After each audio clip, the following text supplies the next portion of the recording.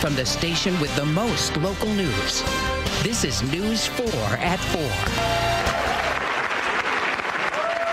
Right now on News 4 at 4, a cheering crowd welcomed incoming President Donald Trump at a luncheon this afternoon in Washington, D.C. Good afternoon and thanks for joining us. Trump has less than 24 hours until he takes the oath of office. Diane Gallagher starts our live team coverage in Washington, D.C.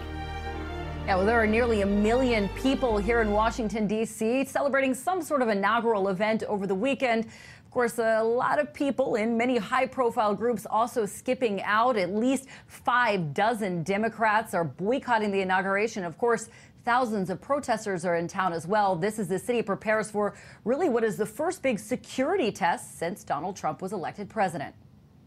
Donald Trump is about to take up residence at 1600 Pennsylvania Avenue. We're ready to go at 12:01 tomorrow. The event that will officially send him there, a massive security challenge. We've got to be vigilant. We've got to plan. We've got to prepare. Thousands of law enforcement officers from a range of agencies are working around the clock.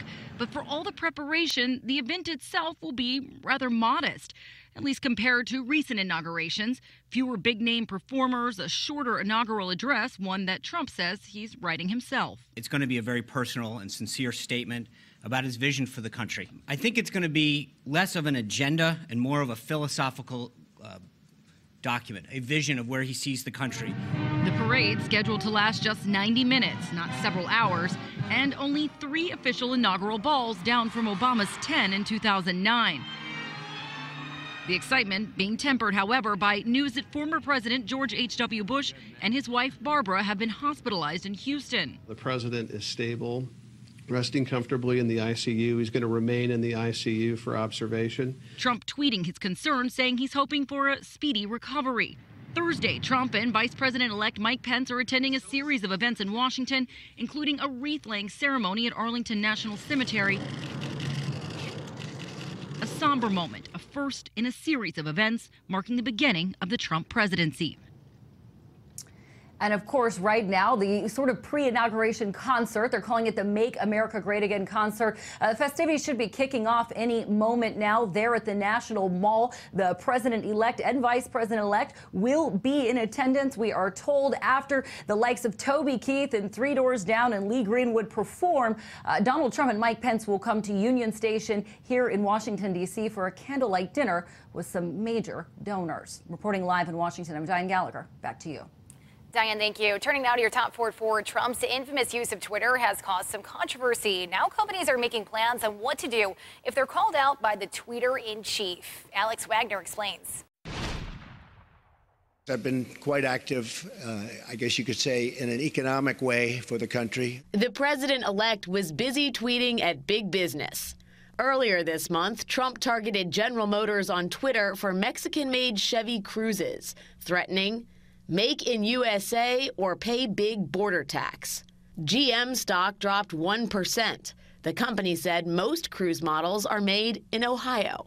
Lockheed Martin's shares also plummeted nearly 3% when Trump tweeted that the defense company's F-35 program costs were out of control. Lockheed's CEO personally vowed to lower costs. We're going to get those costs way down, and we're going to get the plane to be even better. Hits to both companies' stock prices were temporary. Presidents and brands have always intersected over the years, but this is an entirely new level of engagement. Abby Klassen is Chief Marketing Officer for ad agency 360i. Because Trump's Twitter feed can instantly hurt or help a company, she says brands need to be ready for anything.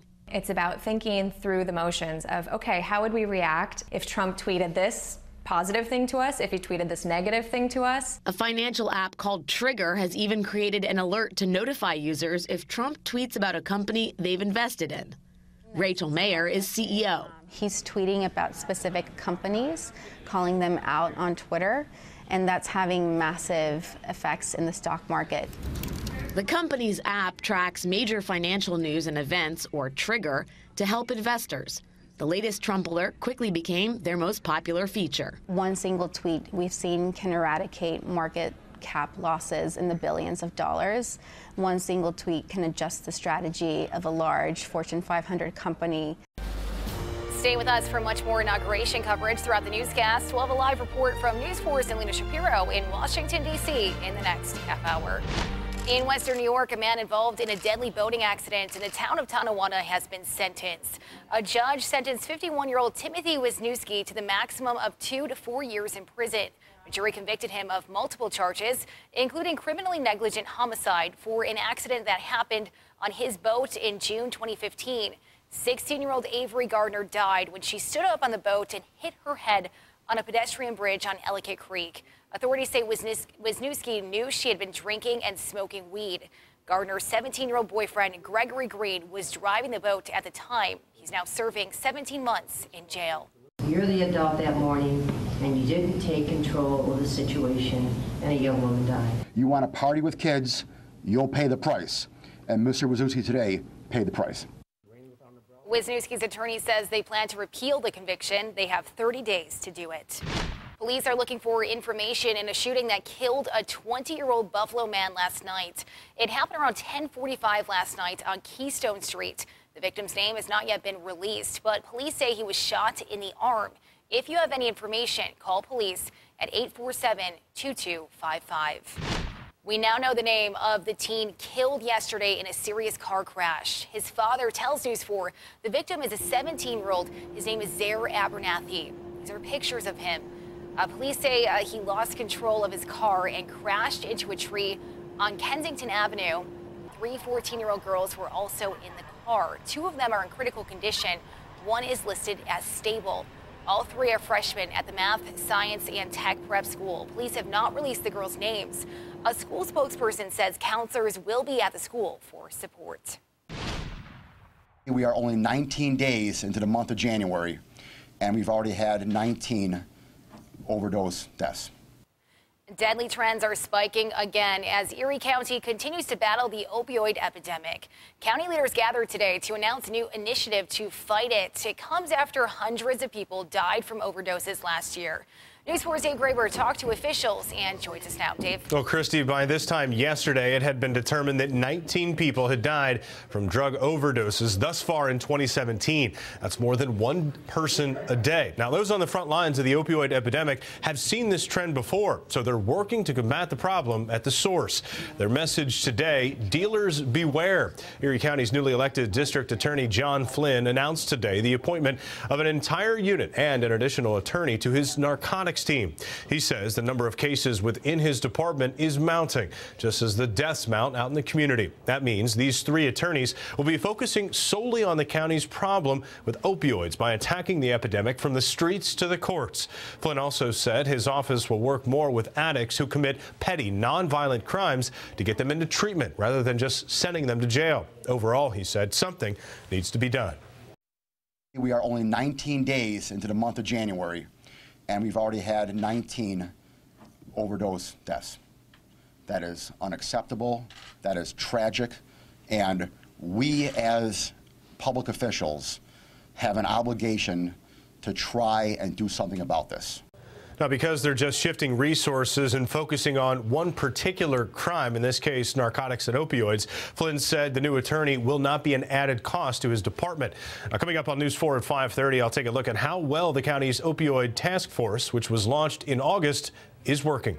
Live in the newsroom, Dave Graber, News 4 at 4.